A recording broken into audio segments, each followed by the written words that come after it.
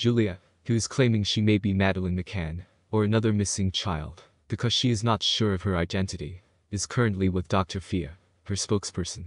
They have been together, in person, for a few days now. She deleted her other social media accounts not so long ago, as people were trolling her and making fun of her. She continued being active on Instagram only. The latest is that Julia's Instagram posts are all gone, and many thought she deleted them, or it was just too much for her, so she just removed everything. However, that's not what happened at all. The account has been removed by Instagram, rather than her deleting it herself.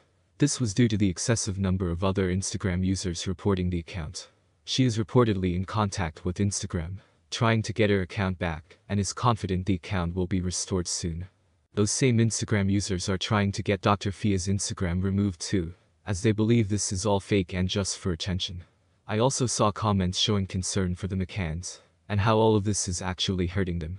Julia and Fia did a stream earlier where they said they have some important information to share. They shared that they have written statements from Julia's psychiatrist today, and are translated to English. Not sure if and when they will release all that, but they seem to be making progress on their end. They still want Julia's mother to do a DNA test. As promised, I will be keeping all of you updated on this case.